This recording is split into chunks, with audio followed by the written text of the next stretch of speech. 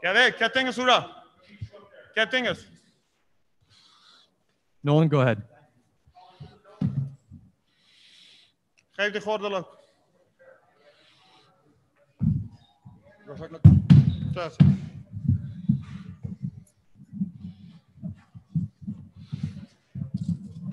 Gegard, congrats on the win, man. I'm sure this is a moment you've been envisioning for a little while during the layoff since you lost the belt to begin with. How nice does it feel to finally be sitting up there again with that belt in front of you?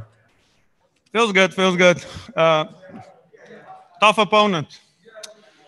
I underestimated him in the beginning, maybe. But he's in his prime. So beating him, I was more technically, that's why I beat him. But this is a guy who is in his prime. It's difficult to put away, you know. So, yeah, I'd rather have a finish, but he wouldn't go away. After first round, I knew this guy is going to stay for 5. Was that the fight you were kind of expecting out of him? He seemed like he was trying to counter you a lot, kind of tentative at times, but he landed his shots sometimes. Yeah, maybe I could have gone a little bit more for takedowns, but I felt that this guy is determined. You know, he came to fight.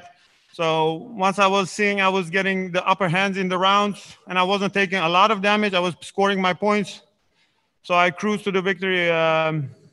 So you can always do better. Not very happy with the performance, but it's a win. I won all rounds against a prime welterweight champion. When you say that you cruised, are you kind of like regretful that you did that? Did you wish that you did more? No, because he's tough. He's tough. He's tough. He's difficult to finish. He hasn't been finished for a long, long time. So I felt I had to fight like this. It was necessary to get the win. And he hit you with some good leg kicks there. How are your legs feeling after those? Last round he hurt me. I wasn't showing, but yeah, I think I would have gone limping if it would have gone a little bit longer. So, but I knew 5 rounds. I stayed. I didn't show, and I kept fighting. And I know this one just got over, but before the fight, you said John Salter would probably be the next test should you win. You still agree with that? Yeah, he's the next guy. Definitely looking forward to that fight. All right, we'll go to our virtual media here. Santiago, go ahead. Gegard, Santiago hier. Gefeliciteerd, maat. Wat een prachtige performance. Ja, top. Dankjewel, vriend. Gegard, we spoke to each other on Monday and you told me that Lima was going to see the best Mousasi possible. And it clearly showed tonight. You were sharp and mixed your game up perfectly with the takedowns. In the first round, you got Lima to the ground. How close were you in finishing the fight right there? I think the first round was good to set how the fight would go. So I managed to put my game on him. He felt my power. He felt... So I could, because of the first round, I was able to do that the next four rounds. So I think it was important to get the takedown and do a little bit damage and set the tone of the fight. So that me going forward, me scoring. And so I think the first round was very important. Now that you have the belt back, Gegard, I can imagine that you would love to make a title defense in Amsterdam. Is that a short-term goal of yours to bring Bellator to Holland with that fancy, shiny title that you just won? Yeah, 100%. There were talk to go this year to Amsterdam, but of course with COVID, it didn't happen. So whenever the COVID is finished and they come, I'm very happy to do that. Jay?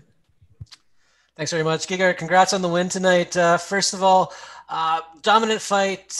You know, the leg kicks really seemed to pile up in that last round. So how's the leg feeling right now? Yeah, now when I'm sitting, I don't feel like I can get up. So now it hurts like a motherfucker. But in the fight, yeah, you're adrenaline, you're fighting, but I feel it right now. Definitely. And, you know, Douglas was doing something tonight that's kind of become a way to distinguish yourself from the other greats and go to that next level and trying to win a second title. You've talked about, you know, taking a run at the 205-pound title in Bellator at some point. Would it mean more to you to try and go up and get that second belt and hold both, or would you prefer to, you know, have your run at middleweight and then separate them? Well, first John Salter, and then we go for after that. You know, the landscape of MMA, I have to see what's going to happen. Yeah, saying I don't care that much about 2 belts. I just need to win my fights. But yeah, if they give me, why not? I take it. Donna?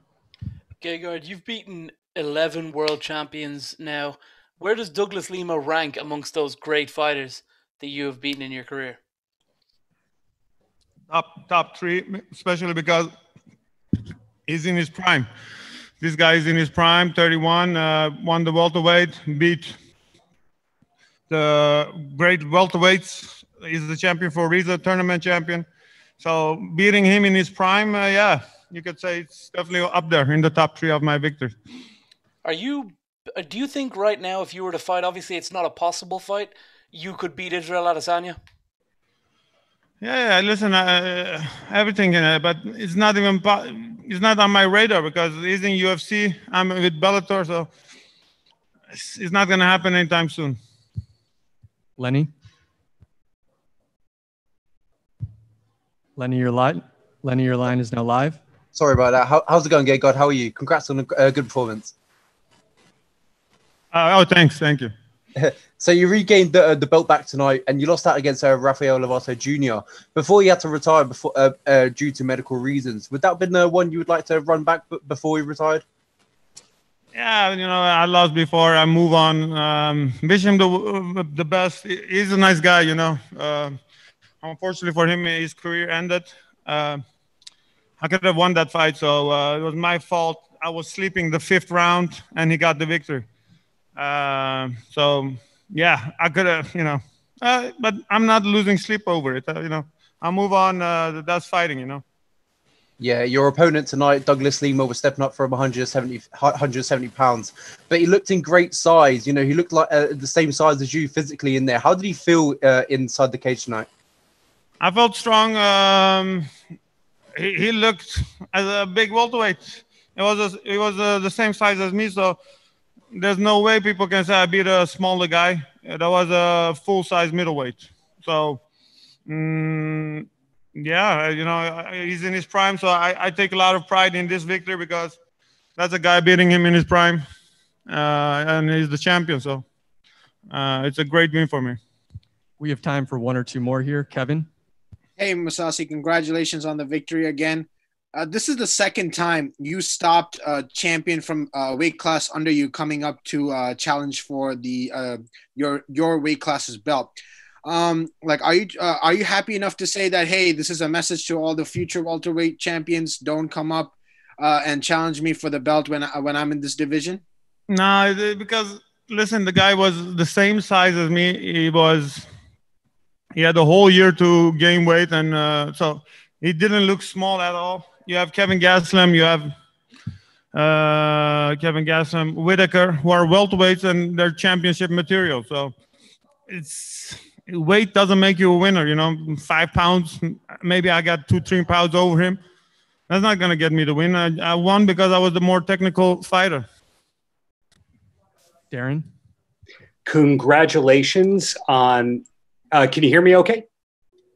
Okay, great. Congratulations on tonight's great fight and all that. When you have a great victory like this, what do you usually do to celebrate? Is there a meal that's your go-to? Well, at this moment, my leg hurts. So I'm going to walk with crutches, I think. So there's no celebration tonight. Maybe with my friends in the hotel room and not sleeping that much. So. All right. Thank you for the time, Gegard. Congrats. No problem. Thank you.